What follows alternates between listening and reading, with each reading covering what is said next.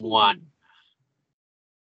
Hello, ladies and gentlemen, and welcome back to Inside Movies Galore. At this late hour, we are going to be going on about a very, very dark but melodic and romantic film called Vampire Hunter D. It is an animation from 1985, and it is directed by Toyoo Ashida, if I am correct in saying his name.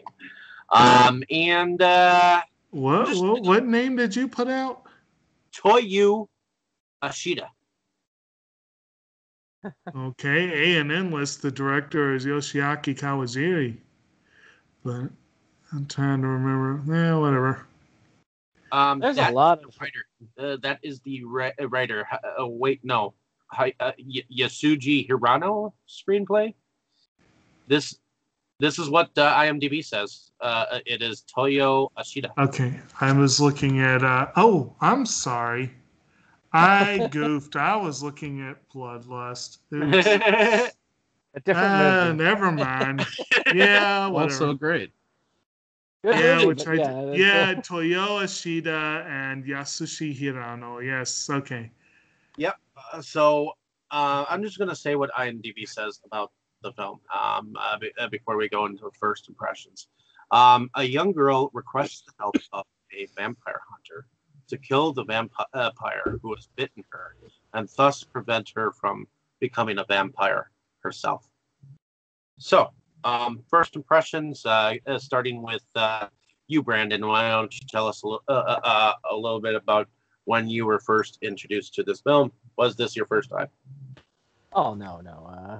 Though oddly enough, I did not put this one up, though it got overwhelmingly voted in. As a matter of fact, a close second place. I was first introduced to this film during my early days watching anime on the Sci-Fi channel. Okay. Because Sci-Fi would have, and Dave, I know you're familiar with this as well. Yes. They would have their block of anime, and they introduced me to a few things. Lily Cat, SOS Earth, let's see here, Robot Carnival, Project A-ko, all of these, and many of them are kind of not super famous, many of them, except Project A-ko. But I myself got into Akira and Lily Cat through that, so... And Vampire Hunter D was one of those staples of 80s anime that came out of it, and it was just really cool. It was one of those that I considered a gem of a movie when I watched it. It was so gothic and real. It just made me feel much... what's the word? It just made me feel enlightened as to what anime could be. So I'll admit, it was very different from the scarring I got from Lily Cat when I first saw that. So I got some scarring from Lily Cat at the time, and I could not remember it for the life of me until you finally came up with the title of it. So I've never upgraded to the Blu-ray of this because I got the DVD. It's one of my early DVDs in the early 2000s at a Sam Goody. Oh, now, gosh, if y'all remember that, that is a piece of movie collector history right there. Yes. And it was just, to me, it was a great memory seeing it there, watching it as it first came out on DVD there. It was just to be seen. So it was great rewatching it and revisiting it. I was quite pleased that we had that opportunity to check this out. So very good, very cool sci-fi fantasy anime there. Okay. Going over to you, Mo. What was your first impression of this film, and was this a first-time watch for you? Oh, no, definitely. And very similar boat to Brandon. Vampire Hunter D is kind of one of those classic 80s sort of retro anime that you see when you first really start digging through anime as an actual thing, and you've moved beyond seeing whatever the hell they're showing on your local cable network or whatever. I did not buy a DVD at Sam Goody, so I was stuck with straight boots of this for years. Still, the only way that I have it is like a duped VHS tape, and they were always dark as shit. Which, honestly, watching it on this upload that Brandon put for us was amazing, because it's the clearest that I've ever seen Vampire Hunter D. But it loses a little bit of that gothicness, I think. You know, it used to. This movie looked like how a Cradle of Filth album sounds. You know, I even wore my shirt tonight just because of that shit. You know, like you on VHS, like a shitty dupe of a VHS of Vampire Hunter D, I think is still one of the best ways to see it. You know, there's moments where you think your TV broke because it's so dark, but the other moments look awesome, like some type of crazy music video. It's, you know, one of those movies that definitely shows the sort of staple mutants and gore of like 80s anime. Seemed like there was a lot of that going on back then. And I mean, it's hard not to love it a little bit. It's definitely one that I've seen many times over the years. I've kind of gravitated, like I think most fans have, towards Bloodlust because it's just a better movie in terms of visual spectacle. Oh, yeah. But this is still a classic. It's right there with like Amon Saga, Wicked City, Akira.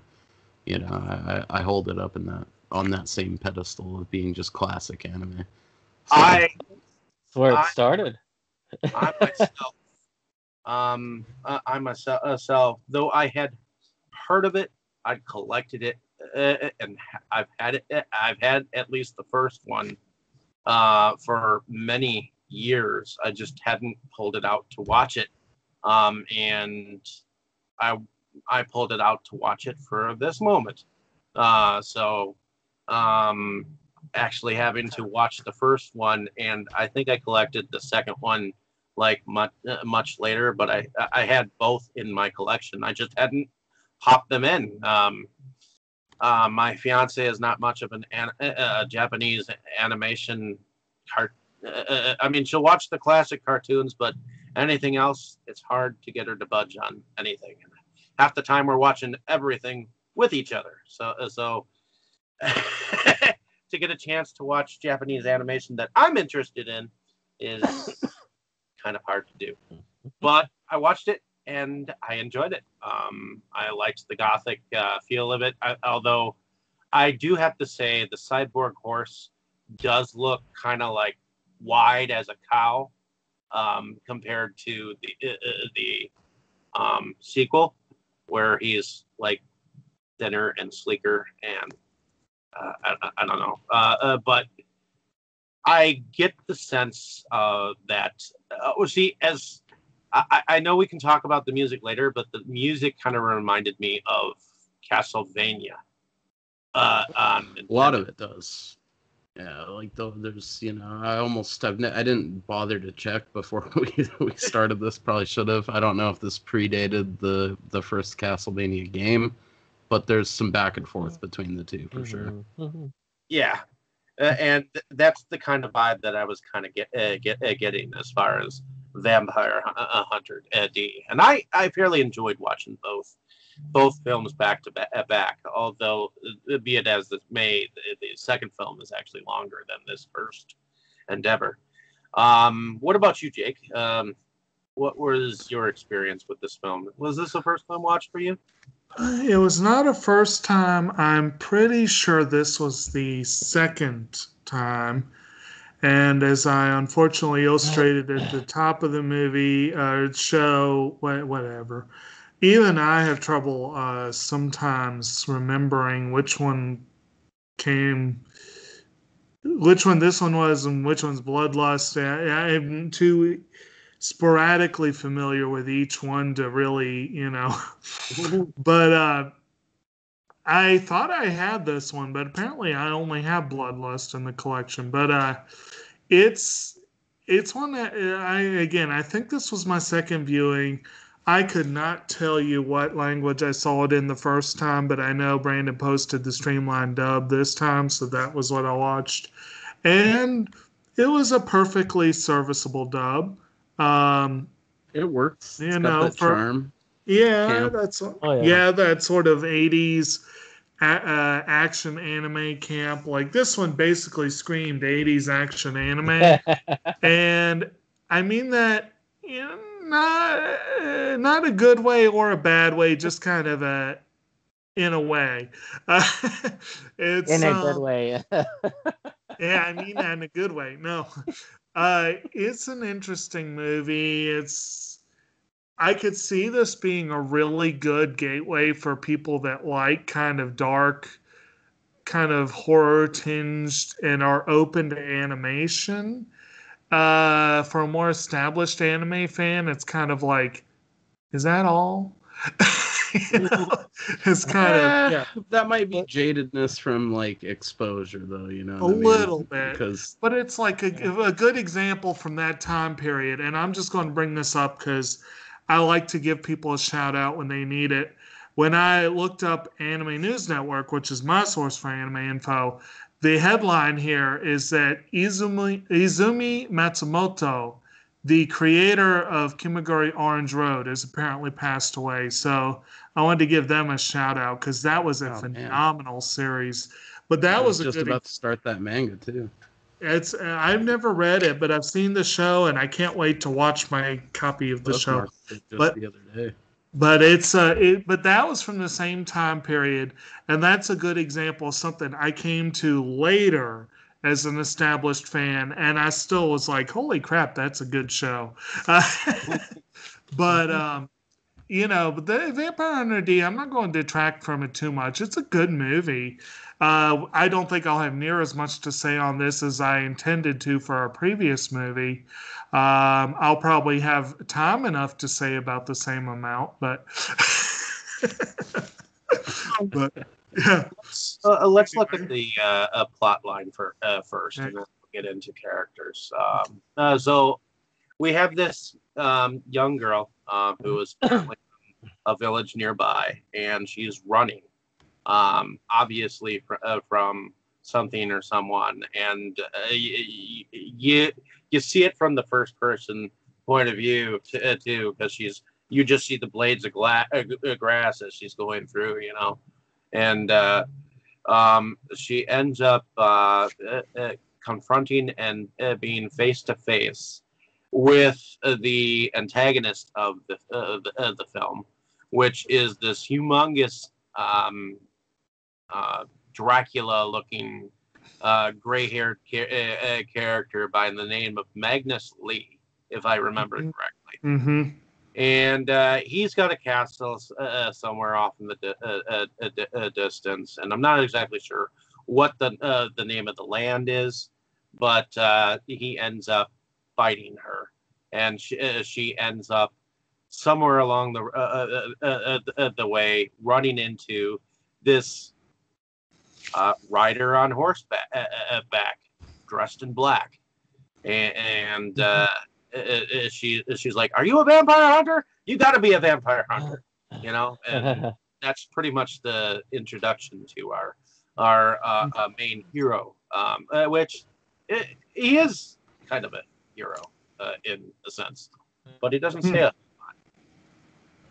Yeah, I mean, basically, she's bitten by this old count, and she's trying to hire a vampire hunter to do, the deed, like destroy the dude that bit her, so that her curse can be broken, and just in general, because he sucks. Yes, and it does. D, she basically just attacks him right away to test whether or not he's a pussy, because I guess previous vampire hunters have been kind of lame. She's a weird combination of tropes. I mean, she is, because she has that damsel in distress written all over her, but she's also a badass too, which is kind of cool. I like that combination. Oh, for sure. I mean, it opens up with her blowing away mutants and stuff, and then her horse getting killed. Mm-hmm. Well, Luke. once we get back to the village, obviously she's got a little brother who lives in the village as well. And when they get to the village center, there is another protagonist that we meet, which is this pompous, lily pad looking douchebag of who kind of seems like he's a dandelion because he's dressed all in. And this is the thing: the characters of nobility would dress in a royal garb, and he's dressed in like royal garb, and he's the mayor's son, and he wants to court this, and it's Doris. That's her name. Did anyone know? I actually thought Doris is an ugly name. It is. It totally is. I mean, I could not for the life of me understand why someone so cute could be named something so ugly. Like I would name a pig Doris. You know. Then you would really be creeped out by the movie Hello, My Name is Doris. that was a messed up movie. But anyway, looking at that frou-frou dude, did anyone else look at that jawline? Did anyone else think, oh, this guy's a fluffied up version of Beavis? Pretty much. That obsession with the whole obsession with nobility thing though is like heavy in this movie too. So that kind of actually weirdly fits with American Psycho, which was our previous discussion. Well, I suppose you could say that he's the what is that character from Sleepy Hollow? The thin guy. The thin Ichabod. Oh, Ichabod? Like Ichabod Crane and Beavis had a love child. Yeah. But in any case, that's what I kind of thought of this dude. But he shows up several times throughout the film as well as a somewhat protagonist, because in a sense his character he's obviously got an obsession with her, and it mainly because he wants, she's the only. I actually don't see any other women except for her, per se, in the village, except for what maybe in the crowd for very minusculely a few seconds. You know what I mean? Well, you hear one every time her brother opens his mouth. That's true. But in any case, as the story progresses, it's your basic damsel in this stress. Okay, I gotta go kill the bad guy, and there's some monsters along the way, including some vampires to either kill or be killed, kind of a situation. So yeah, I mean, the short and skinny of it is this count wants her to be his new bride because he enjoys getting jiggy with a female girl every so often. So he's trying to indoctrinate her into the vampire family after having bit her. And there's the whole subplot of how his daughter or whatever that girl is to him doesn't want this commoner chick being indoctrinated into the family because she's not nobility. She hires Dee to take care of this dude, basically to rid the village of this issue and also break her curse. And then there's the subplot of that, dandelion dude, just being creepy and annoying. And the Count is insistent on sending his two droogs out, and one of them ends up being his daughter, and the other ends up being this human who is not quite a vampire but has been doing the vampire's bidding for many years. And for some reason, I actually kind of like that guy. He's kind of in the middle because Ray.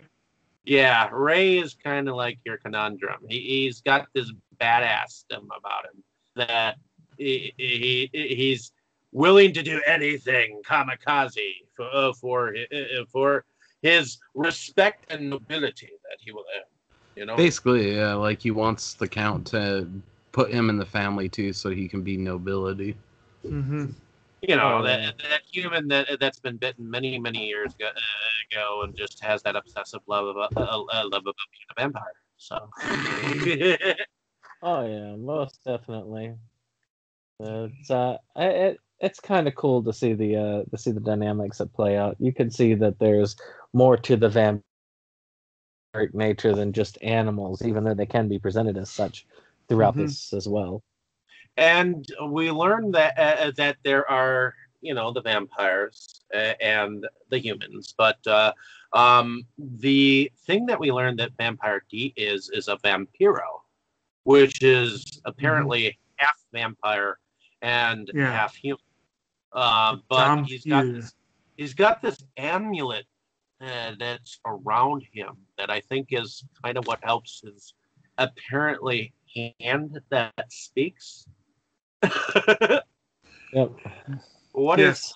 is the thing? Can anyone else describe it to me? It seems he's got a voice along with him that speaks to him, and we find out that it is Right. a face on a hand of his. I think I it's mean, more I of feel an like that- enchanted thing. Go ahead. No, go ahead, bud. I was gonna say you might have more to it than I was just gonna say it's probably just an enchanted hand. I did like that the English voice actor was the same guy who played Friar Tuck in Robin Hood, Prince of Thieves, and Bloodlust. As far as Okay. the whole face hand thing goes, I feel like I've seen that show up in other stories where someone gets like a face or an eye in their hand and it talks to them. So it's definitely not something that's unique entirely to Vampire Hunter D. I can't recall where else I've seen that though, but it's basically it's just this something has taken possession of his hand. Yeah. I feel like it's one of those things that if there is indeed a manga for this, which there probably is, it might be made more explicitly clear in that. I always just sort of chalked it up to that his hand got possessed by something along the way when he was doing his thing, like some Ash, Evil Dead type stuff. Okay. But Mo, the way you just worded that, unfortunately, hit very close with the dirty thought that I had, which is the whole idea. Unfortunately. Oh, and that's Well, the whole that's good idea stuff. of like, I'm sure there are people out there that would probably say that if you do certain activities, your hand will become possessed. Yeah, you grow some fur on it, Yeah, actually, you could see this hand having a nice little mustache. But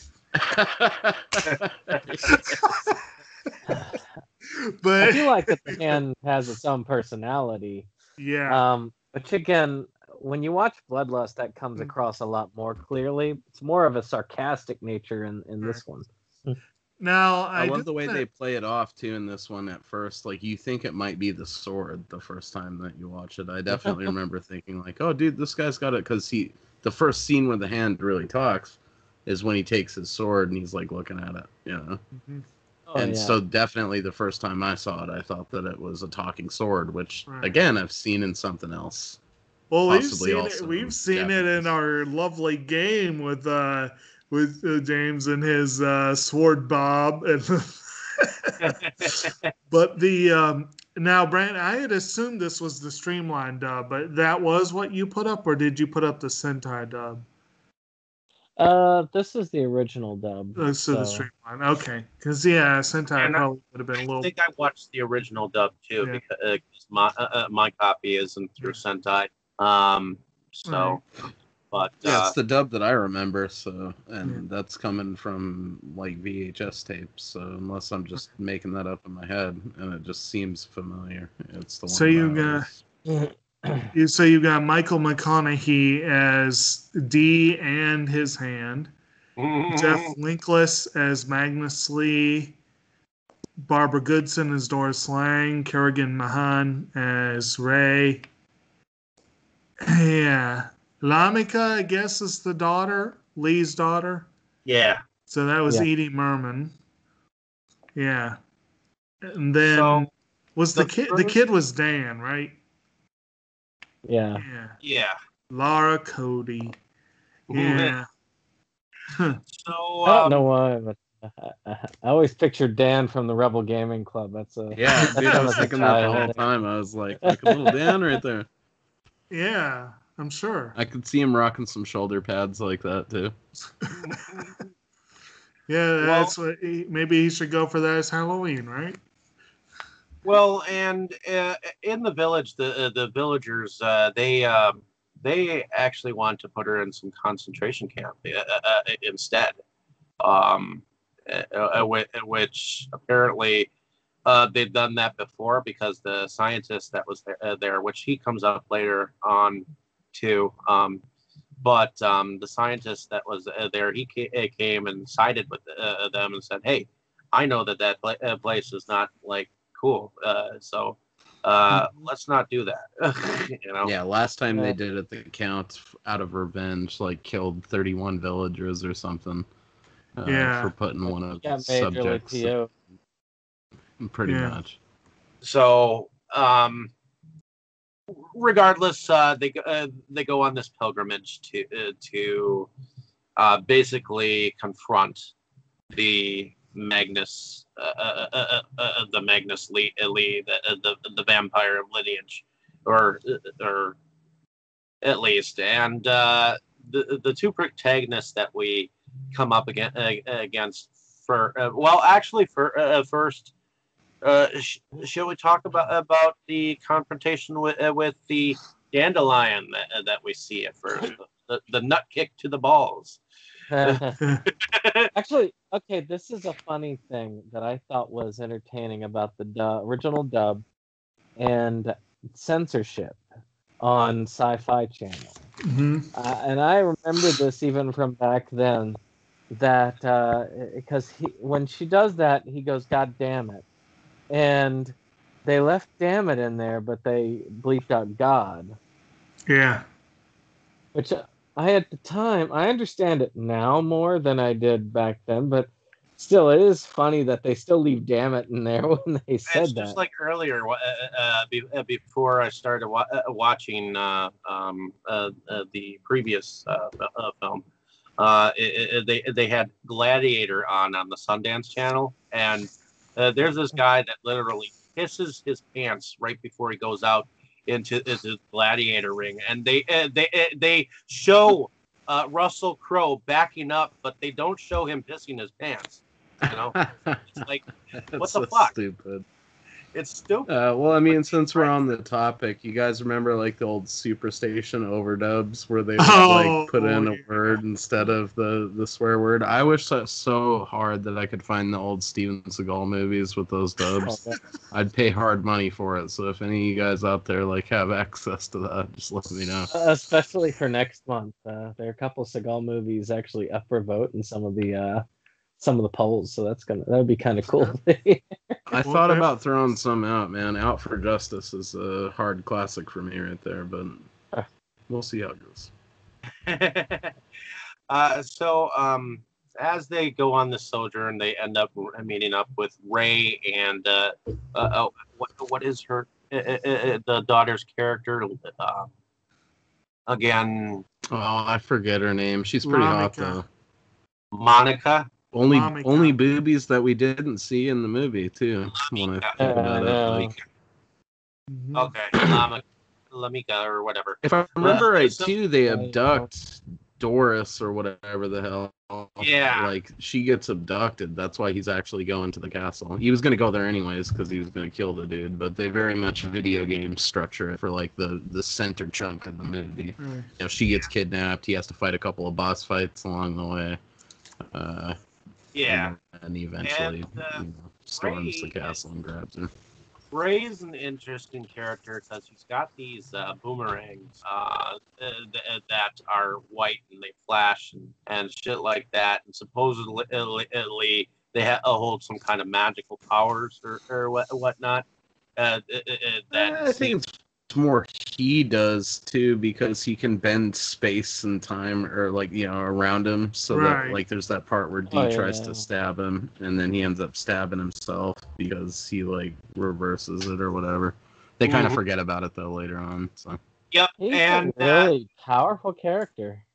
Vampire D. I like that first confrontation because that's when we get to see some of Vampire D's like full capacity power. He's not quite showing the power that he shows when he's up against Magnus Lee, but his eyes turn blue, and things around him seem to shape a little differently, and you get the immense power that he has when he's turning into a vampire. Oh yeah. Now, a good comparison on those two is, gosh, what's his name? Is Alucard in Oh, and Hellsing, Hellsing. Yeah. which we were going to do this month, but we decided to work on the Friday 13th project. And because, well, you find out at the end D's lineage and what the D really stands for. So it's very similar in a lot of ways. And They also I'd like both to, wear stupid hats. actually, it'd be kind of cool to see a fight between Alucard and D. I think Alucard would that'd be beat him, epic. but I you don't really know. don't see the extent of D's power. If you wrote it right, I think it would be a draw or D would win because Alucard seems the obvious one. So if I was going into it to do it, I think I would write it where it was like insane, but then they had basically like a draw or D ended up winning somehow. But it would be interesting for sure. Yeah, get on that internet. But do you mean I don't know? If I feel like Vampire Hunter D is definitely the origin of exaggeratedly kind of silly hats for vampire characters. It does happen. It is like a thing, and he's got a cool hat. it's a thing in the same way as Japanese kids hanging out on the roof of their school in anime. It's like it's there. Yeah, he's kind of got a Zorro looking hat. As far as anything is concerned. D's is pretty cool, if we're comparing hats. I did notice that Doris had a whip. Yeah. Yep. Cool Castlevania there for you. I liked that about her for some reason. She got that electro whip, and she actually knows how to use it. It's much tougher than your traditional like damsel in distress. I mean, her father was a werewolf hunter who unfortunately didn't know how to handle vampires, so that kind of screwed him. Yeah, that's something I take a little bit of issue with. Like, how the hell are you a werewolf hunter and you haven't killed some vampires too? Or at least have of killing a vampire. This seems to follow the idea that that vampires could wipe the floor with werewolves. Depends on which most way things do.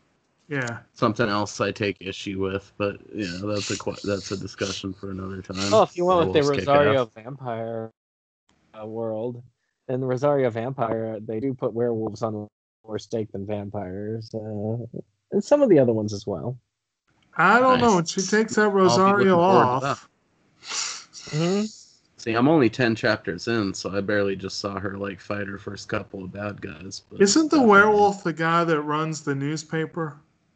Yeah, and he ends up, like I say, she shows like a vampire is like way on. The vampire in that universe is top tier monster. It's the most powerful. So it's kind of like, so it is the creature of All Might. So I think that's how they look at it here. Is that vampire is I misunderstood what you were saying then. I was hoping that it was going to be that werewolves were like better because I just like them more. But I suppose in the grand scheme of things, it makes sense when they have like the vampires as the almighty sort of creatures because they are immortal, and pretty much indestructible unless you pierce their heart, which is surprisingly easy to do. And Dave, you had touched on the like concentration camp, and they were thinking about that just because, she's been bitten, so she's infected. So they're worried that she could just be like a plague. Yeah. Yeah, they're thinking she's gonna go vamp and like and just end up going off and start biting everybody, you know? No, she's just been There's bitten. shades of them trying to like be deeper with it, with the whole scene where she's trying to shop at the general store and the guy's like, "Oh, we're out of stock," and they're like, "Yeah, right, it's all right here on the shelves." And then they talk about how he'd lose all his They say, business. we won't sell to a vampire, Yeah, and it's like, I mean, I don't know. That's not. You can't. It's not catching. You know, they have to give it to you. Yeah, she hadn't quite been turned yet, and that is the villagers' misconception about when you are really a vampire and what is the difference between a bite and a turning. So, well, because isn't the whole traditionally the thing is that like he has to bite you, but then you also have to drink his blood. Yeah. Or whatever tradition seems to be. Yeah, there's like a whole second half to it. Just them biting you doesn't make you a vampire. They can drink your blood all day. Rosario Vampire is a good example of that too. Although in the original Universal vampire films, of course, once you were bitten, you didn't die, you became a vampire or a bevy to the of. Yeah, it's kind of one of those things, you know. It depends on which version of the lore they're doing. Yeah. I mean, half of the time it's kind of like if you just get bit, you're a vampire, but then the other half of the time they gotta like indoctrinate you, you know. Yeah, and I think that it's the latter half where they have to indoctrinate you in this stage, which is what the ritual of the wedding is supposed to do eventually down the road, which. But we have, like you said, a kidnapping happen, and what do we think about the confrontation between the daughter Lamika and Ray? Ends abruptly, you know, like the whole first like encounter with those guys. It's like the dude, they kind of do their thing with the boomerang and D stabbing himself or whatever. And then the girl gets in the mix, and then it just kind of cuts to the next scene, you know. And then, of course, we get the kidnapping, and there's a couple of scenes at home at the home of the young Doris and her brother, and you get kind of a sense of what kind of a person he is. Not this first time, but the second time they're back at the home. After he rescues her. What were you gonna say there, Brandon? No, I was just agreeing. Well, that whole sequence where he storms the castle and like he jumps into that drawbridge, and it's just like pure 80s anime weirdness in there.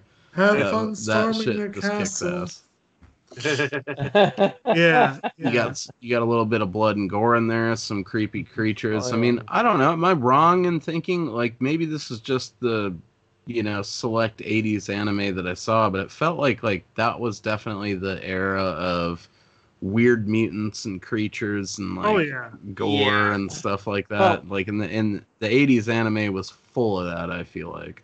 Yeah. Or at least a lot of the shit that you saw on home video, you know. There's actually a history lesson to be had in that if you think about it. When it comes to America and localizing anime back in that time. Right. Back in the 80s and early 90s, a lot of people had this thought like, hey, Americans must like only violence and gory stuff, obviously, because, you know, that's obviously all we watch is violence and gory stuff. So a ton of stuff that gets localized here during that time period is the goriest stuff, and it even was used to drive some creation of certain anime.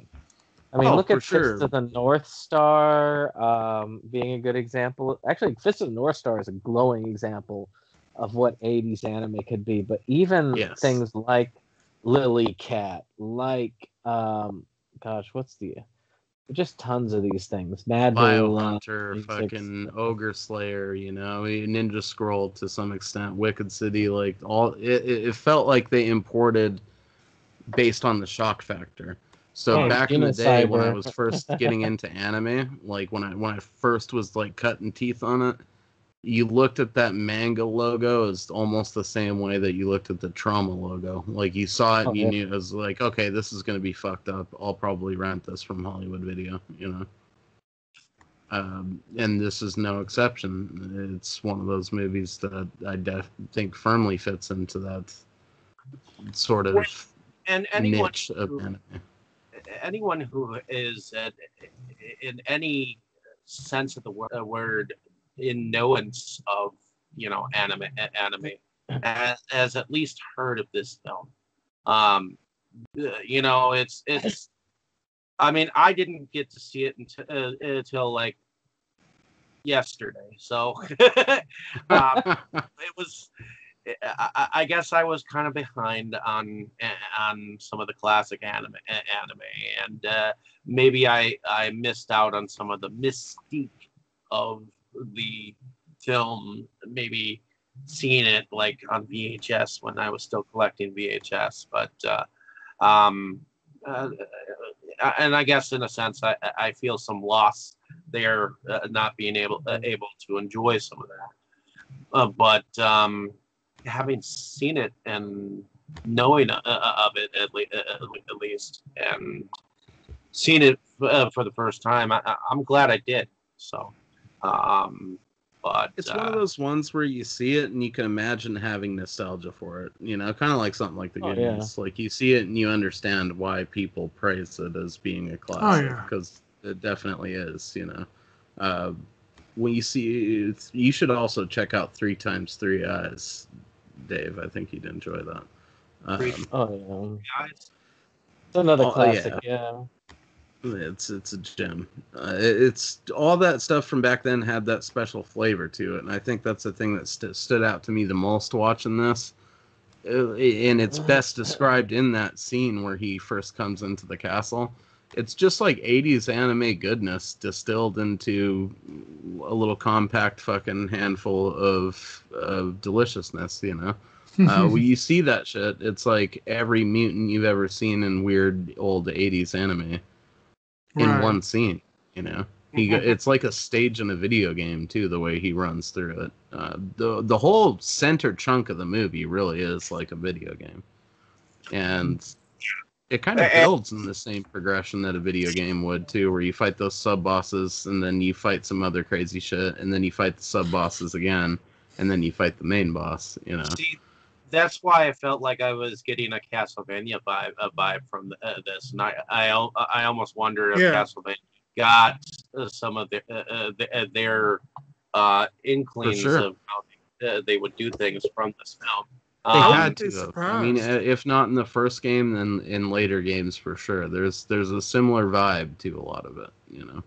So, what do we think about Magnus Lee as a character? He's just some old dude vampire. I mean, he's a classic Count vampire, I think. I did like the fact that he had a cape, that Dracula-ish cape, you know, that cape that he could bring around his victim and bring the neck much closer. I really like the quality of his dub in this. Like, it had that echoey thing going on with his voice all the time. So every time he talked, it sounded like the intro to a shabbily made death metal album or something. Go ahead. No, I just enjoyed it. I thought that it was interesting when you see him at the beginning, where he's just confronting and you're wondering what's going to happen. And later on, you do see just the expression on his face, because he's lived for so long that terrible boredom has constantly been hitting him over and over again.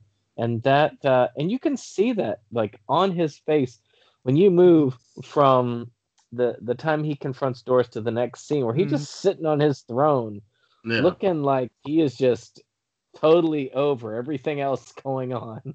I like how they got into that and how they mentioned that. And there's like one part where like I think where he is going toward his so-called wedding, and he and Doris going along, and then Ray decides to confront him and gets his ass handed to him Oh, severely. I love that so and much. then he's like, I want to thank you. I have not been bored once tonight, you know, and it's like, yeah, it's interesting that, you know, it's, yeah, he definitely, I get that idea. It's like when you think about, well, what would be something that would be really cool? And I am always without time. I'm always feeling like there's no time, like I can't do the things I want to do. And I'm thinking, like, what would it be like to have a super long life? And on the one Yeah. hand, you get to do stuff, but on the other hand, you'd be like, you would get You're bored. stuck. Yeah. It's Yeah. that really went through my head a lot this Yeah. time watching it. Like, what would I do if I was just ever just like bored of fucking humanity or what? I think I'd go like watch rocks grow or something like that, you know? Like, and then you eventually get to the point, I think, if you're like living this long, murderous life of being super powerful, where it does make some sense that you'd want to mess with like a protagonist or whatever just Yeah. because they seem like they might be powerful enough to actually interest you again. And this So it made me also, think a lot about like immortal villains like that I've seen in the past, where it's like, why didn't you just like not mess with that dude? Then you'd still be alive. Well, but they were just trying to have a bit of fun, you know? well, yeah, and that brings to mind a couple of like I could easily hear him giving the line that the Archduke gives in Maverick. I kill everything in sight, and he's boring me. or even Adam Sandler's Dracula Right. saying something Right. similar. Well, he was definitely a more kinder, gentler sort of vampire. Oh yeah. Just a little. It was prickly at Oh. the beginning, but then he Yeah. became a little bit more soft-hearted in the end. I don't go Right. blah blah blah. Yeah. Right. Yeah. That's I think that's just how they do it. I mean, with this, I do love the traditional vampires mixed with that and the setting. I thought Mhm. this is something interesting about D, and this kind of goes into some of these Japanese fantasy things, is where they set these up as almost a post-apocalyptic world, Yeah. where you Right. look at it on the surface and it appears to be gothic, but you're noticing like all of this cyborg stuff. Not as much in this one, but in the second one. But you Mm-hmm. do get to see it in this one, some like in D's Somewhat, horse, yeah. On and a the couple of horse, things. Yeah. specifically.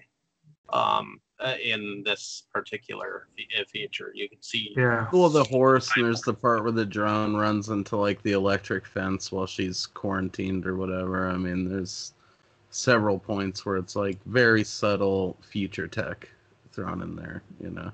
Mm-hmm. I think a lot of it is. I mean, I think of there was some sort of nuclear apocalypse, but I can't remember entirely. The way Oh I god, think what about anime was it I was just watching too, where it was like, you know, I never thought about when this is supposed to take place, but it's like there is old stuff. That's a common thing, actually. Brandon definitely hit on a good thing there, because a lot of sort of fantasy Japanese stuff does have that. Even Naruto has touches of that. I was thinking along the lines of the Man in Black in the Dark Tower series. The world that moved on. With Yeah. Roland Deschain as being the last gunslinger to Yeah. go across. Yeah, there's shades too of like the Man with No Name, Clint Eastwood shit in this for sure. Mm-hmm. Like you get a bit of that vibe from D as he's rolling into town, and then she just kind of meets him on the road there, and Or maybe What's like that? a little. Kind of No. a Western vibe. Yeah. I was going to say almost, you mentioned that, but I was almost thinking as far as Westerns, almost a little bit of a Django vibe too, the little bit of, and as far as the post-apocalyptic, this is kind of a weird out there thought, but like I said, there was a lot I could have said on our discussion for American Psycho that I simply didn't get a chance to. One thing that was mentioned that I thought was interesting was they compared it heavily to A Clockwork Orange, and I saw it pointed out that was like the period piece, whereas Clockwork Orange was more like a future dystopia. And I was going to bring up another future dystopia we watched recently that was ultra-violent that came out the same year as American Psycho, which was Battle Royale. But I do find it interesting that in a way, this is not really a dystopia so much, but like you said, a post-apocalyptic. But it kind of fits that chronology in a way. So it was an interesting pairing in that respect. Like the world was destroyed and it was just coming back to civilization. Well, again, I like you bring up the Dark Tower. I like the phrase in the Dark Tower, the world has moved on. I think that's appropriate for this setting. Yes. Yeah. To chill the world, the Dark Tower came. Yeah. And I will say this film has some charm with it. And Bloodlust, I feel like, kind of modernized that, which was interesting because the animation was slicker. It felt like it was a 90. I mean, like I said, they were products of their time. So I do find this enjoyable because of the 80s aesthetic.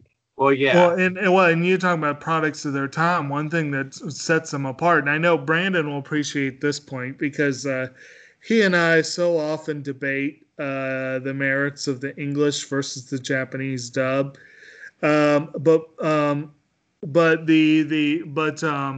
That one, the Bloodlust, famously produced American and Japanese dubs simultaneously. Oh yeah, and you could say either one is basically the original one.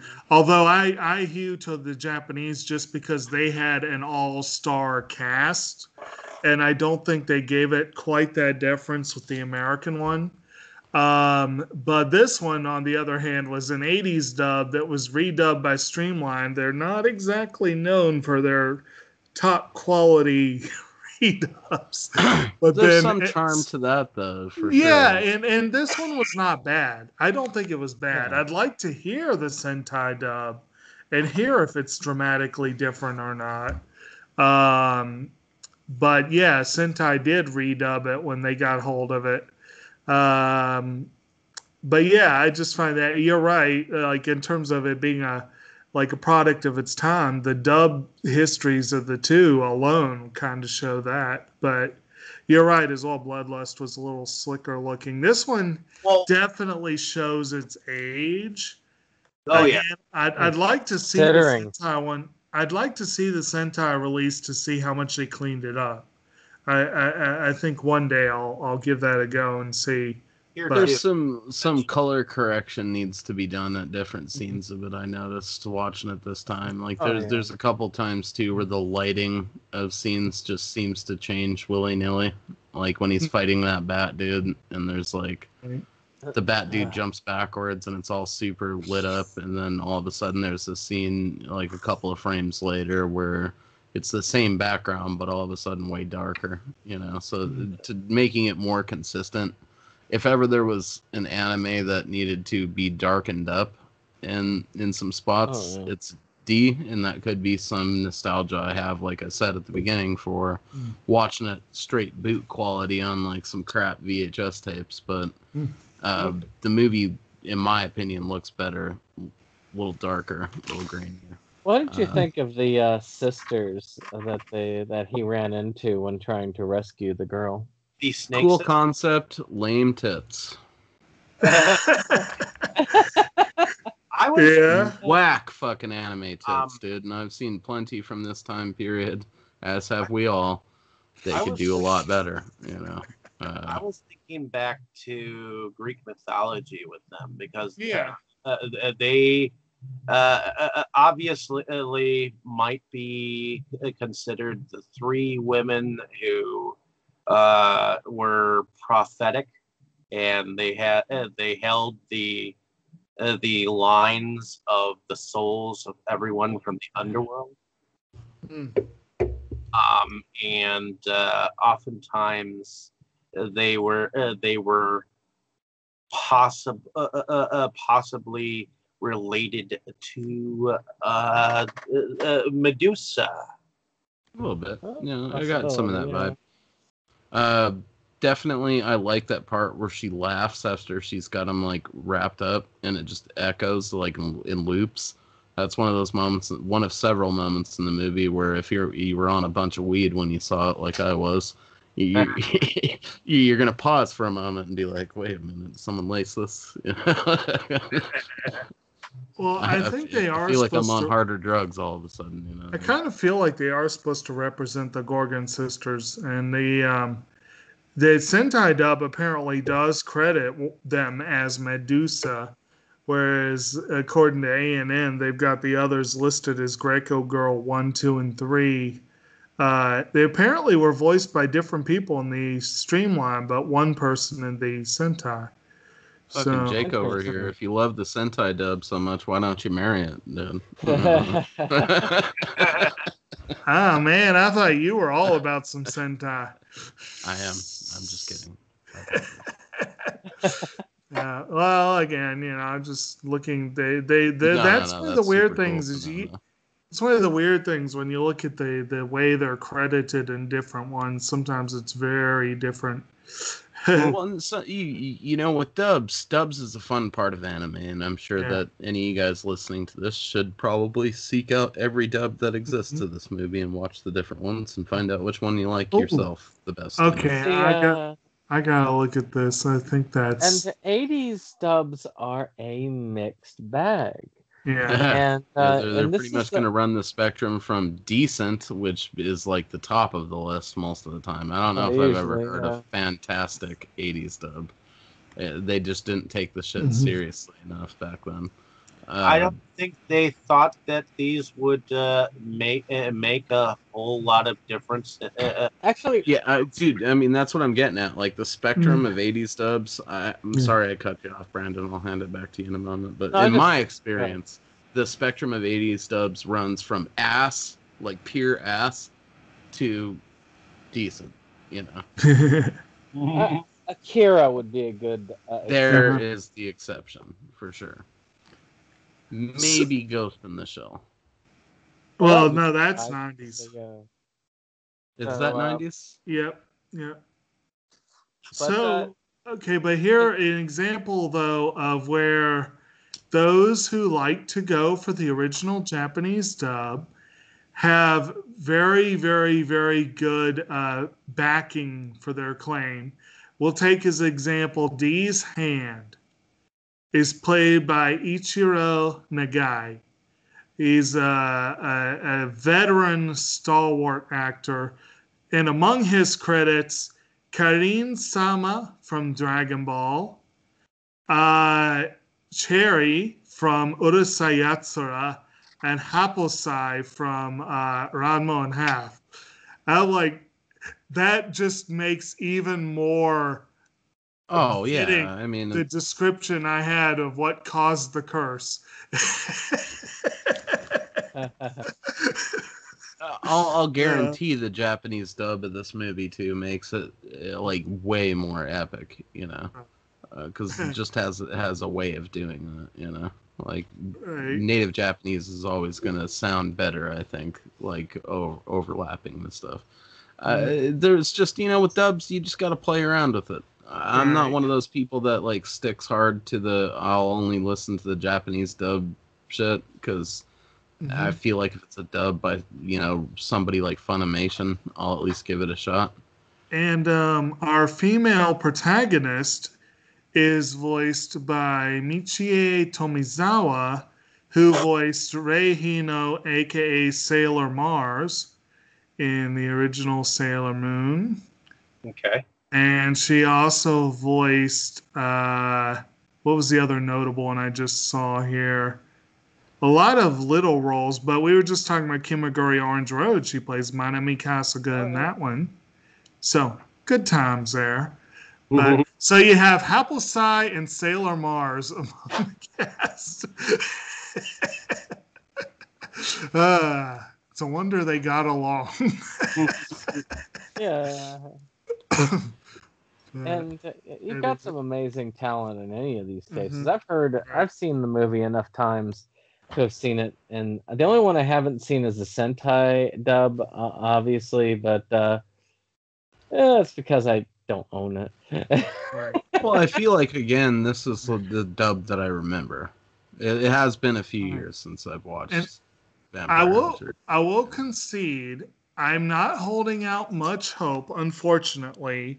I'm holding out very little hope, in fact, that we will get to watch Ranmo and Half Ni Hao, My Concubine, for our Martial Arts Mayhem month. But the dub from that one, Brandon did show me.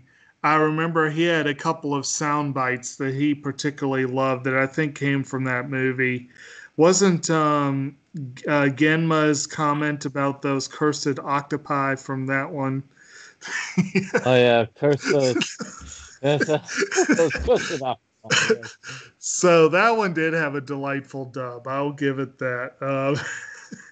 I thought that they did pretty. Other than changing Ranma's voice halfway through, I thought that series had a good dub overall. Some strong voice acting, especially the one that played Genma in that one. But well, I mean, the dubs too. The American ones can, like, again, the other half of that spectrum is ass. And being somebody who just received the original Dragon Ball movie pack in the mail, watched a couple of those drunk the other night. Holy shit, were those dubs bad. Well, actually, drinking makes it better. No, it didn't, bro. It just sucked all the way. Oh wow.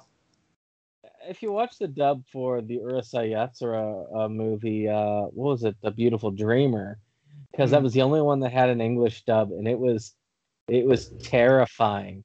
I'm usually very tolerant for dub. Terrifying. But it really was super. It is. Was one of the first dubs I've ever seen. And dude, I put those, especially that Curse of the Blood Rubies, the Dragon Ball movie. Holy fucking shit! I was sitting here, I was wasted, so it should have been like better, Dub I ever. And I was embarrassed for everyone involved, including myself, for having sat there for like 40 minutes of the damn thing. The first dub of any anime that I ever saw was Unico in the Island of Magic. So, it's not so bad though. Well, the first dub I ever saw was the first anime I ever saw, which was Superbook. So there you go, right there. Yeah. I mean, I think that some of the early Child's cartoons weren't bad dub-wise.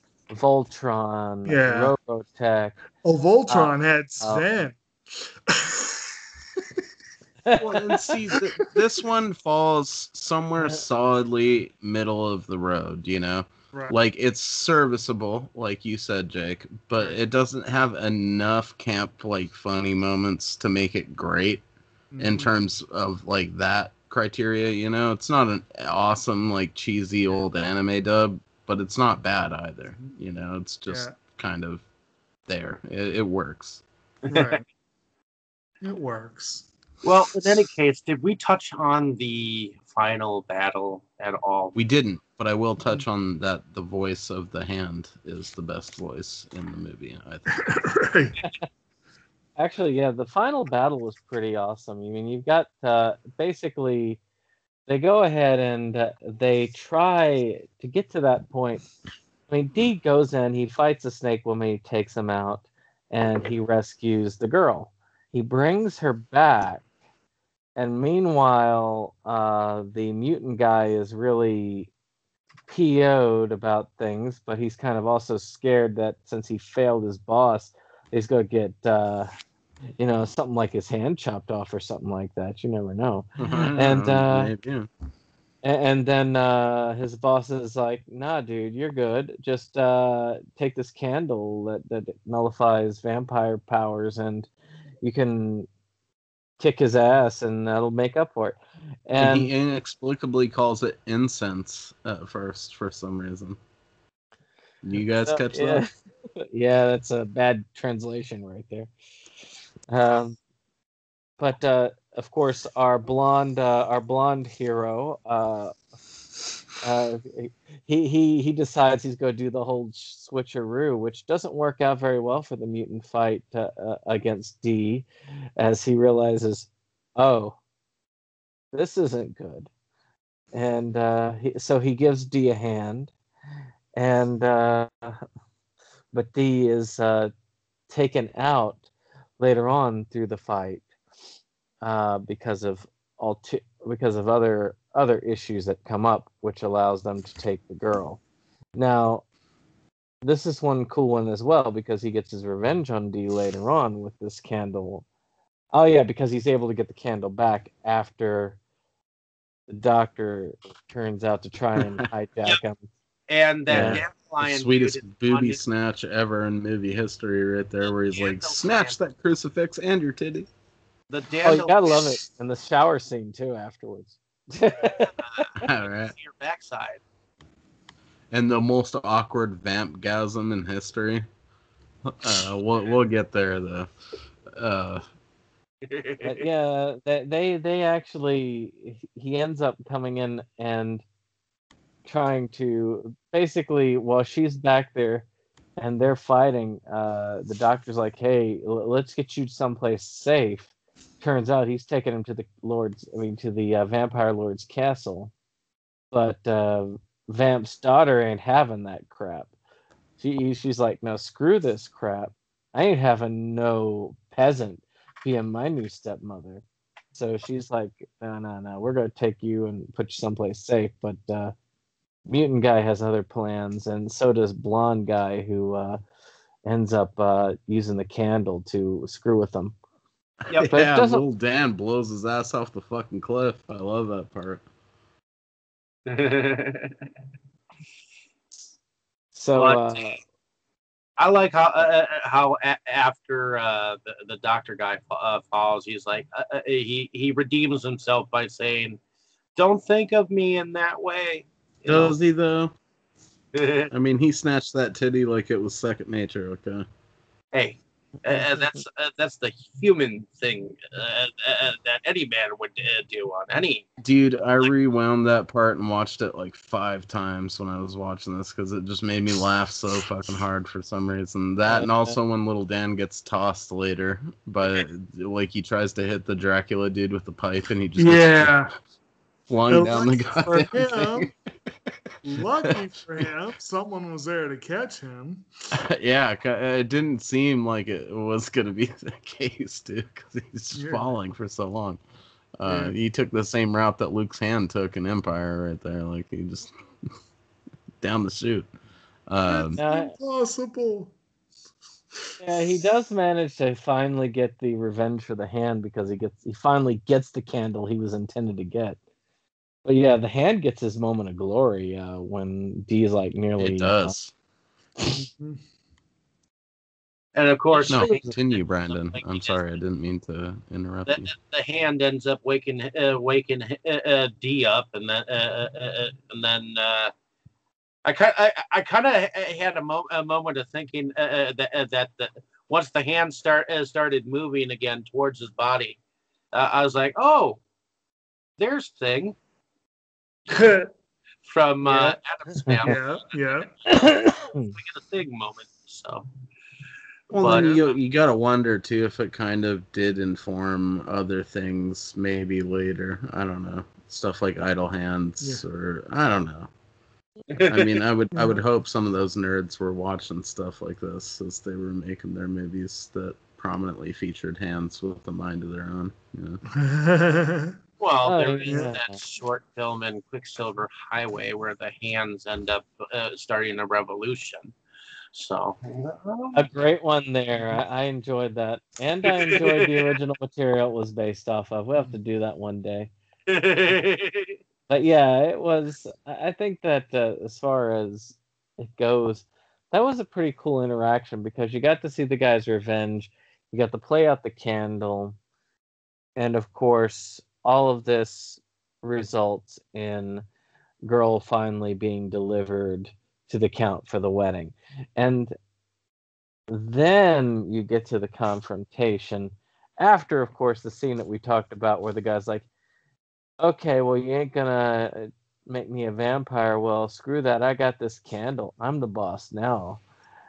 You're the bitch. And then he ends up finding out, no, he's actually still a bitch. And Well, there's like artistic. I mean, the more I'm thinking about it, dude, and you saw the video not that long ago, Brandon. I think it's my second DBZ movie review for World's Strongest there, where Piccolo is like overcome by those dudes like brainwashing him basically. I did enjoy that. That whole Piccolo scene as looks a Boom Hour. lot like that scene in Vampire Hunter D where he's using the candle on him and he's like, like freaking out. It's basically the same scene if you look at the two side by side. Well, it's like you said before. It almost looks like the daughter is like orgasming as she's the vampgasm. Yeah, that whole part was uncomfortable. I tried to snap a screenshot of it when I was watching it because I was going to share it in the chat. Like, damn, boys, this got weird. He got excited pretty quickly, hey? Yeah, definitely. Something was getting stiff, some teeth, and something else. But in any case, after that, then we have the final battle where we have. I think we're glossing over Ray's. What is this? Ray, the dude, the mutant dude. His death scene, though, when he tries to confront the friggin' Count. Well, we already said he gets owned. Oh, we did, but I mean, have we really given that? It's that is a pretty good ownership, Dude, he plays ping pong with him off of the entire shit, and then he explodes his head scanner style. I mean, it's definitely worth a mention. And then his magical whatever powers that be vampire wise just plant him above the doorway at the end of the skyway thing, or the bridge that they were on, and he's basically owned. He's like, you're my bitch. And dude, when he blows up his head, I mean, all of that, like how unceremoniously he just fucked that guy up that had been like a main focus of the movie up to that point was just awesome. Yeah. That's something you don't see in anime these days. Somebody blowing somebody's head up. You don't see that as much. But it happened a lot back then, right, guys? I mean, it definitely. Jake, you stop it. One of these days, I'm gonna just like strap you down here with like in one of those Clockwork Orange chairs and just make you watch fucked up things. That alone would. But it heads exploded a lot in anime. I feel like in the 80s, at least the stuff we were getting over here. And Fist of the North Star being one of those main ones where some of them bother me more than like seeing it in actual movies too. I don't know. The anime stuff is good. I said this was that actual line I was thinking of. What a wonderful night this has been. For the first time in 100 years, I haven't been bored once. Yeah. It leads into a very good. It leads into a very cool battle between him and D. Yeah. And you think to yourself, because D has been holding back the entire time. Mm-hmm. Well, I mean, you see a tinge of it in the snake battle, because he's just kind of like sitting there letting them have their way with him, and he's just like barely affected by their energy drain at all, which is great. He's just like, oh. No, y'all don't got nothing on me. You are. He just basically just slaughters them. The same thing happens with the vampires. Like, you realize who I am, right? And he sees that picture and realizes, crap. Well, there's been that whole undercurrent too the whole time. I think the Hand kind of says it at one point that he's supposedly descended from Dracula or whatever. But other than that, I don't think they really come out and talk about it too much. Well, yeah, and But you kind of know that it's a thing by that point, and so it's like this dude's definitely clearly like Super Saiyan compared to these other assholes. So he even tries to give him an out when they first confront him. He's like, just let's stop, not waste the time. Take me to the count, you know. Like he's trying to avoid killing people, which is actually brought up, I think, by Doris or whatever her name is later. It's them who want to fight, and they want to fight dirty. You know, it's them who are instigating the fights entirely, by not realizing who the hell they are fighting first. Every opponent. If you're going up against someone, you do your research first. You don't just. To be fair, Ray or whatever did put his dick in the dirt. Like he kicked Dee's ass. Yeah. And just a random tidbit I just saw here that's kind of fun. The main dude, Magnus Lee, is apparently a direct homage to Christopher Lee. So that's kind of fun. And apparently they apparently based it more on the Hammer films than on the Stoker lore. But yeah, so that's kind of fun. I want to get that Hammer collection that came out a while back. It looks really cool. It does look cool. The Hammer films are ones. I mean, you've got the Universal ones, but the Hammer films are also really cool. So honestly, so far of all I only own like 6 or 8 of the sort of the classic monster Hammer films, but I like them better than the Universal ones. I don't know. There's just something about them that, like, especially Dracula 1972 or whatever, when he comes back and is like gone and biting girls at disco clubs and shit. That's just fucking awesome. Good times. Oh, I mean, they're a lot more modern in many ways. The Hammer films. Well, yeah, not taking anything away from Universal, but Hammer kills for sure. But hey, Christopher Lee is a great was always a great Dracula, I think. Oh yeah. Yeah, and you can see that in the design of Magnus or whatever. Like he's totally that classic Christopher Lee Dracula dude. He's a little bit heftier, but yeah. He's thick is the preferred term nowadays, Jack. And he is a fine slice of man loaf right there, He's fluffy. Fluffy. I don't know that fluffy is.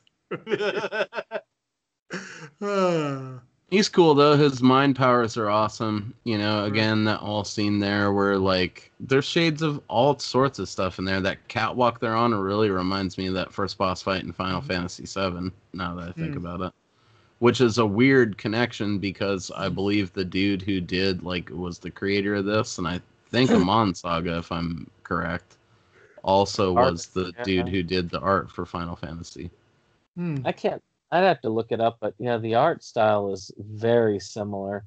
And I remember watching, and there's a Netflix show, and oddly enough, I tend to be more for the physical media than the streaming media. But I have to say there is a show about the video games. They call it High Score, and they go into that. Things. And they talk about this. The artist basically had said that he did all of the art to design the monsters in the first Final Fantasy, and most of the games have been trying to work towards living up to his art style being translated into life. And you can see as they go further and further down the line, they get closer to the actual drawings that he did. Yeah, they do. Yeah, they do a fair job of translating that weird, flowing, pointy art style that he has onto the monsters and stuff that you mess with later on. I thought that was interesting, though. I mean, obviously, it's a cool connection, and I think it's weird but maybe not coincidental, that catwalk that they're on in that final battle looks a lot like that catwalk that they're on in Final Fantasy VII when you fight the first like actual boss of the game. Oh And yeah. it just like the fact that there's that whole sort of Star Wars thing going on too with that long chamber underneath them. I mean, they make that explicitly clear with that kid flinging him down there. I It's love impossible that. sort of not to think back on like a little bit of Empire Strikes Back, I think, when you're watching that. Like, oh, look at him just falling down the fucking tube. I think my favorite period of anime is the 80s and 90s anime. I mean, I'm watching a 70s anime right now, which is one of the early Captain Harlock series, and I'm Nice. like, this is okay, this is decent, but a lot of the 70s stuff is more of the stuff that I grew up with that were like the child shows I didn't realize were anime, Oh, and like Speed Racer and crap. this is the stuff that you were like, oh wow, animation can be for adults. This is just that sort of thing. Mm-hmm. Yeah, I would say that this is more of an adult animation. I mean, maybe teenager kind of thing. Because to me, I guess it depends on how you brought up. If you were brought up a certain way, you might not see this till you're 13, 14, 15, but there is a level of blood in this film that yeah. you could definitely see a younger child having nightmares because of it. I I mean, don't know, man. I mean, I was straight up brought up as like a little horror fan. My parents never really put a governor on that, and they introduced me to the shit accidentally when I was a little tiny toddler. So definitely stuff like this kind of fit right in. By the time I saw it, it wasn't that. I mean, it was shocking because it was animated, and I hadn't seen like animated shit do that, Right. But it wasn't too insane. I mean, I'd seen Scanners by the time I saw this, so that even that head explosion was like, oh wow, didn't expect that, like in a cartoon, but that's pretty insane. We experimented with it in the 60s. I mean, look at Wizards as a good example. Yeah. But it's, or I think even in the 80s, was it the 80s? Was that heavy metal or was that 90s? It was heavy 80s. Metal was 80s. The original. But, as far as that goes, let's see about production value. What did y'all think of the animation levels in this film? Yeah. Well, good for the 80s. The production value, there were some colors that were used in there that kind of reminded me of a half animation, half live action movie called The Phantom Toll Booth. Ah, yes. Like some of the colors that orchestrator used in his sky scene kind of reminded me of some of the sky scenes in this particular film. I don't know why I jumped to that conclusion, but that's... Oh, well, did you see what I just did there? Anyways. But anyways, the orchestrator had there was the scene where he conducted the sky, and it went all kinds of myriads of colors. Oh, I know the scene you're talking about in D, just based on that. Yeah. So. Also, so long as you're not killing time, that's the most dangerous. Right. Yeah. So the color quality control generally with the colors and what have you is moderate. I mean, it was obviously fast and loose, bro. It was obviously not a top budgeted anime. There was several teams of people animating this like in between coffee breaks. Yeah, I think this one, it kind of, to me, it reminded me like it was a step or two up from the Bakshi films we recently watched in terms of the animation. Mhm. but not on the same level of, say, a Don Bluth or a Disney film by any stretch of the imagination. And yet the art director Yeah. was, in fact, he was in some of the backup art for Aladdin the series and Return of Jafar. So Aladdin the series, which Disney will never let see the light of day. The jerks. assholes. What about the music that we Well, have? for a moment, I didn't really get to weigh in on the whole, Oh, sorry. general Go for it. quality of it. Again, I would echo what I said earlier. Like, it definitely has, that classic 80s shit. Like, this is that classic 80s shit. So, of course, it's got it, like, boiled down to a T right there for you. Definitely, in terms of the, like Jake was touching on, the quality control of this thing is abysmal when you really are watching it in terms of, animation. It definitely lacks in terms of that because, there's total light, the lighting doesn't fucking match in some of the scenes, and it drives me goddamn nuts. Like that's part of the reason why, like, watching an old booted VHS of it is somewhat better in my mind, because it's more of just a general everything's kind of dark. When you watch it where it's clear and you can see those cuts like that, it's like, what the hell happened right there? Someone just called in sick to work and they were like, just whatever you get out of the afternoon, bro. Like, I don't understand how that happened. We had a modern day Picasso on the job that night. That stuff aside, though, art style remains consistent through the entire thing.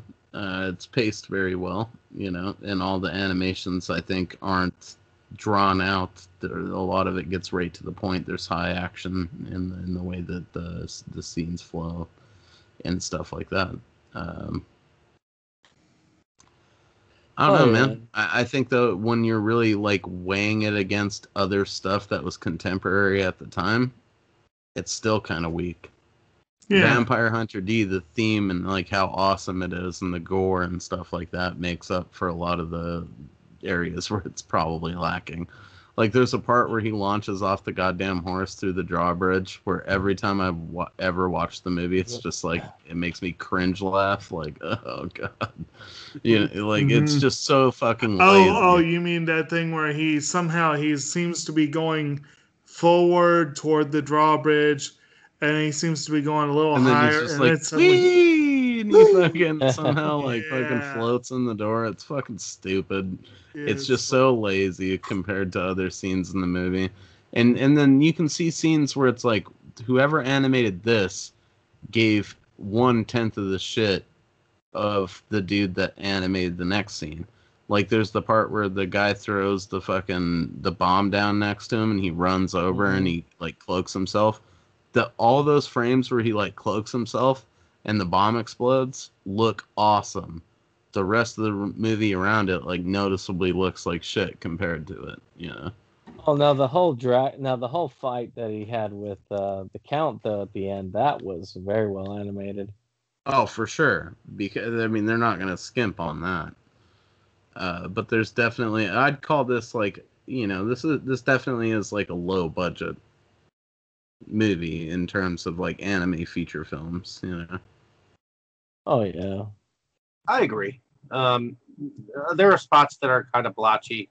Like I said, the original entrance of the horse was like you were. It was like you were seeing, like, okay, a Sequoia National Park version of a cow.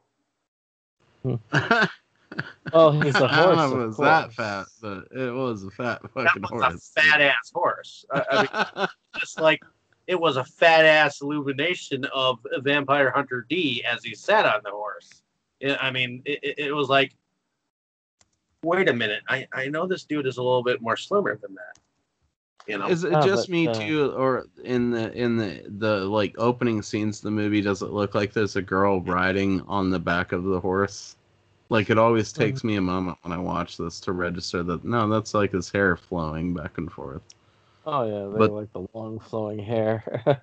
the way they animated it, it's like it looks like it's coming from a separate head.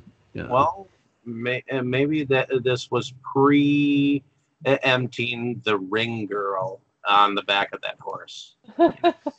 No, I mean, okay, don't get me wrong, too. I'm not trying to take away from the overall quality of the movie at all when I say this stuff. I'm saying this in the purest, like, sense of admiration. I love this movie. It's just, it definitely is, like, the Beastmaster compared to Conan kind of thing, you know, where it is a little bit cheaper than other anime movies that came out at the time, you know.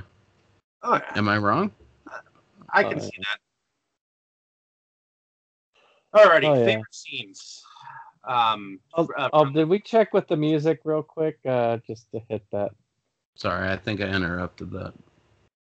Well, the music, like I said earlier on, it reminded me of Castlevania, the game. Yes. As far as the music went, so I think that Castlevania. I'm not sure even was the game out before this movie or after. Oh, it would have been before. Again, mid '80s, late '80s. I'll check right now.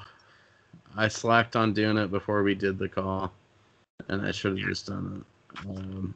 This movie came out when? In 1985. Castlevania. Looks like 86 is Castlevania, so no, it didn't precede this.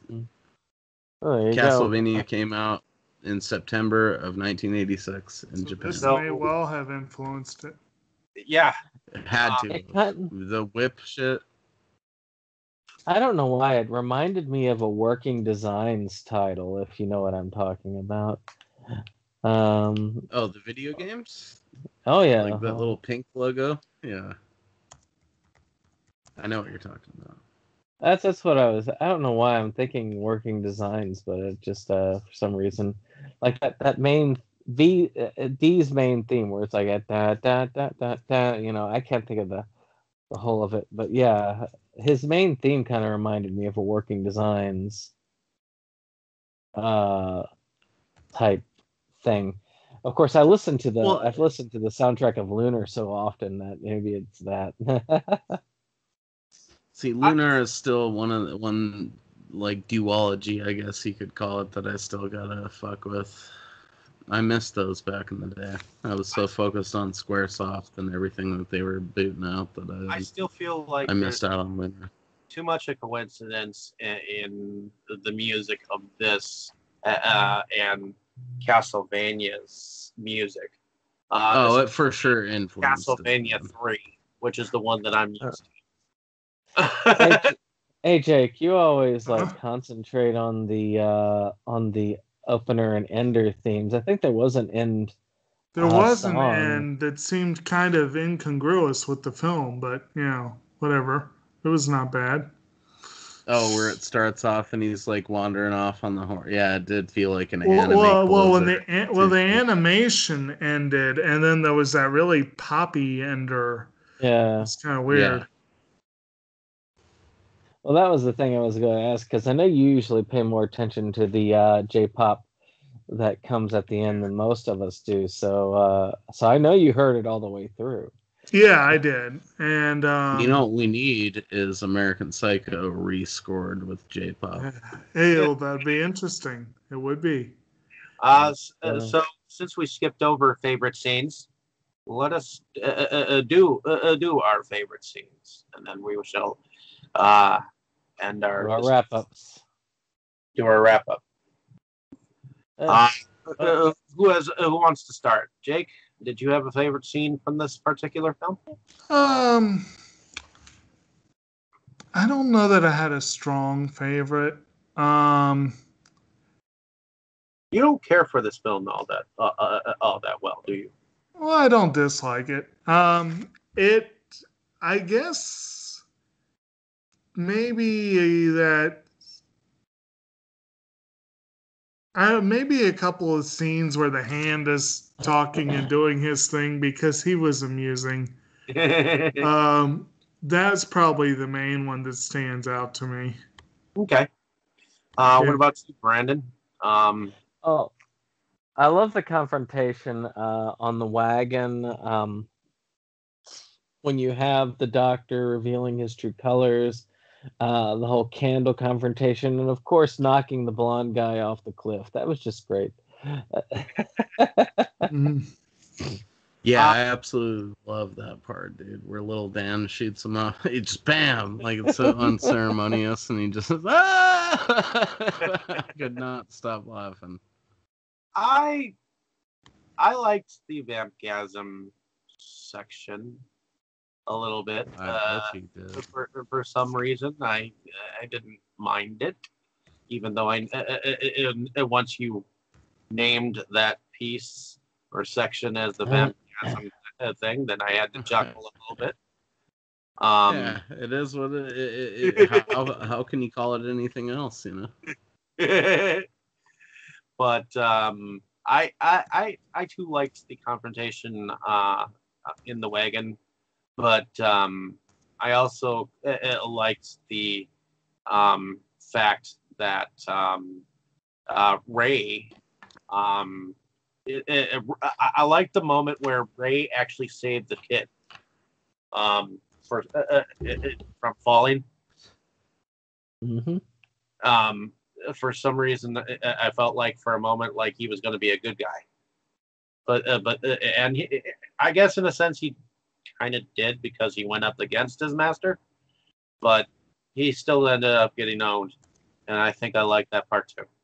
So. Well, he wasn't a good guy, but he was out for his own ends, and I think he would have betrayed the Count eventually. He just wanted the Count's help to, Gain his be his status. own. Yeah, he wanted to be his own vampire, like he wanted to be a vampire lord himself. He got He's ahead of trying himself. to be noble too. Yep. Anyone else? I'll go, I guess. Definitely that opening scene where what's her name, Doris, is like running through the blackness there, and she's hunting down that mutant, and then it ends up getting her. Like that whole opening scene of Vampire Hunter D is the thing that sold me on it, because you got that sort of like rugged feature vibe going on with her rifle, but then the settings, and then you got that like sort of boiling 80s fucking anime gore already present right there with the way the bullets affect that mutant that she's shooting at. Yeah, it gets like crazy right away with, that thing biting her horse and lifting it up in the air, and then you see that vampire, like that whole opening sequence of the movie just kills. After that, probably the whole sequence of him storming the castle initially, because it's got that video game vibe, and he sees all those like 80s anime horrors in there. And then definitely Ray's death or whatever, where he gets pinballed off of all that shit and then his head explodes. Like, such a good payoff, such an unceremonious death for a lead character. So it almost kind of leaves you thinking that D might end up dying, Yeah. because they built this other character so much, and he just gets fucking hamburgered, Oh yeah.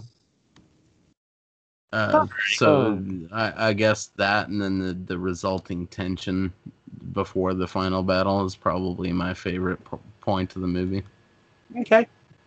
Very cool. All right. On that note, I think we'll do our outros. So. Well, I think Brandon had something he wanted to say there. What were you gonna say? No, you're good. Let can go to the outros. Mo, why don't you tell us a little bit about yourself? Well, in the spirit of this being an anime discussion, instead of telling you anything about my boring self, I'm going to recommend an anime to you guys, and that is Diary of My Days at the Breakwater. should check it out. It's available on Funimation. They simulcast it or whatever, which is, I assume, means that they broadcast it here at the same time as they did in Japan. So it's brand fucking spanking new. It's an anime about a girl who joins a fishing club. It's a whole hell of a lot of fun. You should check it out immediately. Basically, every episode is them fishing for awesome fish, and then they cook it up into something that looks delicious. So be prepared to get the munchies a lot while you're watching. Far better than the less than awesome fish. Check it out, boys. I'm going to be doing a little spoiler-free review here soon, which will give you a taste for it, and that's all I got. All right. Also, check out my Dragon Ball reviews. They're pretty tits. Can't wait for the next part. That's going to be fun.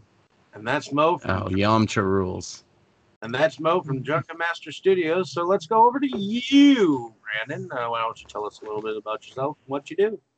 Well, I'm Septum Sen of Septum Sen versus the World. We do various things on the channel, but most of it focuses on physical media, pickups, new release news, that sort of stuff. Occasional reviews. Couple of cool things that have been going on for the channel for this season. One thing that I have had going on that is surprisingly popular is my Costume Quest playthrough. I've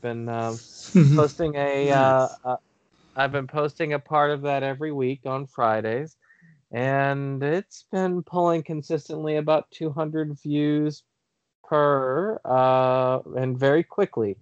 So I don't know what that is, but people got their Costume Quest fix on. So, hey, what do you want?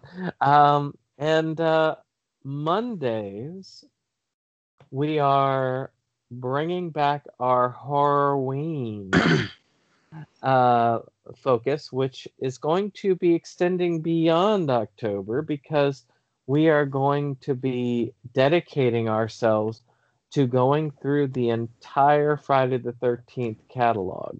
If you were not able to see the discussion that we did on Monday in relation to fan films, even had a director of a fan film come on to chat and kind of like hawk his own wares, so to speak. So it was a very fun experience overall.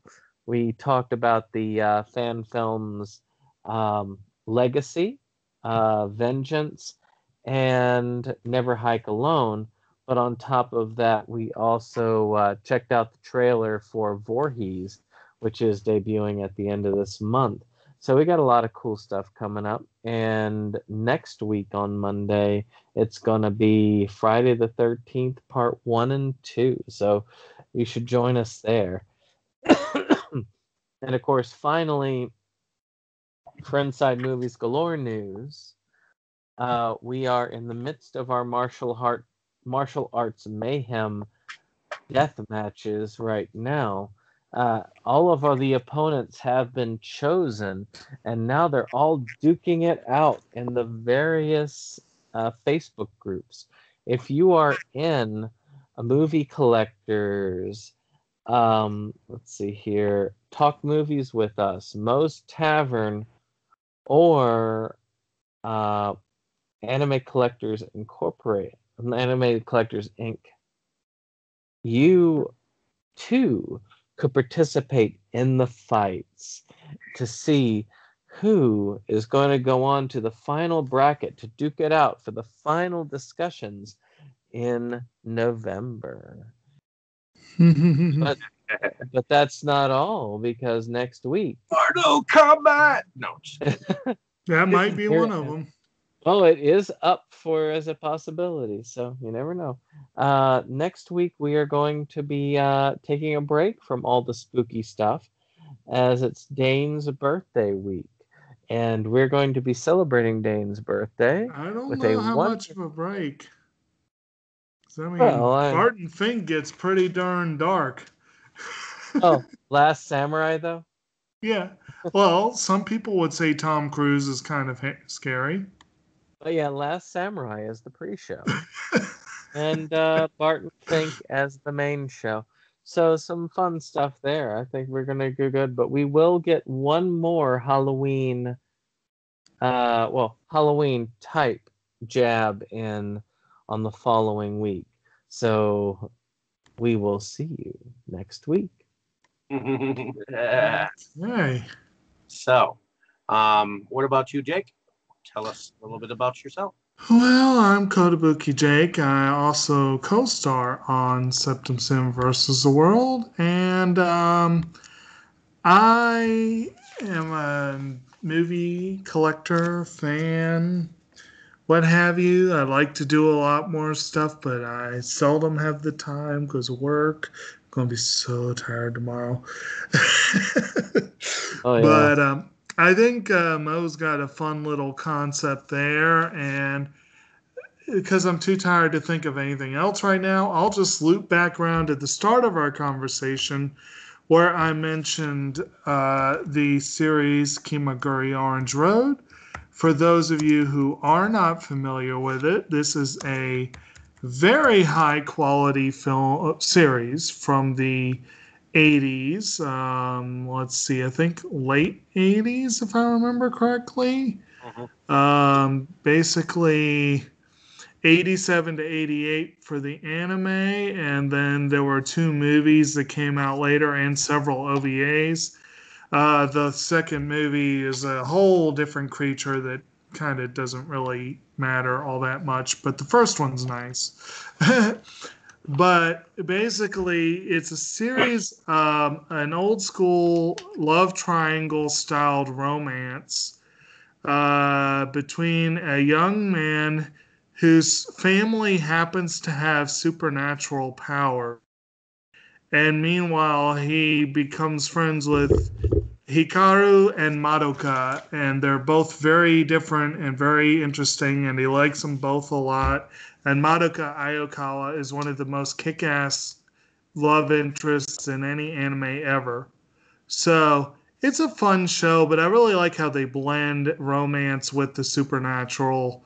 But the supernatural's almost played off as a, it's not the focus. It's just kind of just there. is there. Yeah, Yeah. which is kind of fun.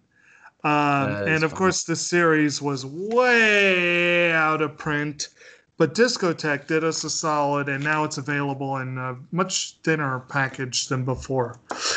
Need those Galaxy 999 releases. That's Right. Oh yeah, I want to get those. Nice. I just got to get the money, man. Yeah. They're worth it though. Like he was Well, fortunate enough to get these the guys old. definitely covered Never Hike Alone, but Jake definitely needs to hike alone and make some nature videos because you've been teasing us with those for about a year now or something. Oh, yeah. I'm frankly getting a little frustrated over here, man. I was planning a field trip Saturday, but I don't know if it'll happen because things. But Yeah. who knows? I just need to be around there so I can drag Jake out of his house and film him getting stung by a caterpillar or something for Brandon's amusement. Hey, there's that new invasive species of caterpillars that look like hair pieces. You could actually try and just pick some of those up with your bare hands. Oh, did you guys you'd see be the one able that? to- Did you guys see the one that I put on iNad that looked like a hairpiece? Yeah, no, I didn't see but Okay. that's an invasive species that needs to be gone. But Well, yeah, it's not the one I'm thinking of, but yeah, this thing's wicked looking. Speaking of Discotech, the animation that I want to put out there for everyone is Lily Cats, which we spoke of sometime during this podcast, and it is a combination between Alien and Predator and a cat. So, available to view on TV, if I remember right. In 1980s animation that it's one of the ones that scared the shit out of me when I was like 13, 14, and it was on sci-fi, and And then I just completely forgot the title of it. But I'm one of the founding fathers of Inside Movies Galore. So thank you for coming along with our long lily pad discussions here, where I've enjoyed every single discussion that we have. And, I've grown accustomed to talking to you as my friends. So thank you for it's fun, joining I look us. forward to it. Mm-hmm. Thank you for joining us. And but I also moonlight under a different channel called Delusions of Grandeur, where I upload videos of my own collection and try to get out some of the views of my own of films that are out there. I may not be all fancy dancy and dandelion like the Beavis looking character that we had in our animation discussion today, but I certainly try to at least give you at least a fair at least opinion of what I thought of the films as I go along. So I happen to hold you in exactly the same category. Thank you for listening. Have a great day, evening, or morning, whichever side of the globe you're waking up or falling out of bed for. Just stay tuned for some more exciting shit. You'll always be my dandelion.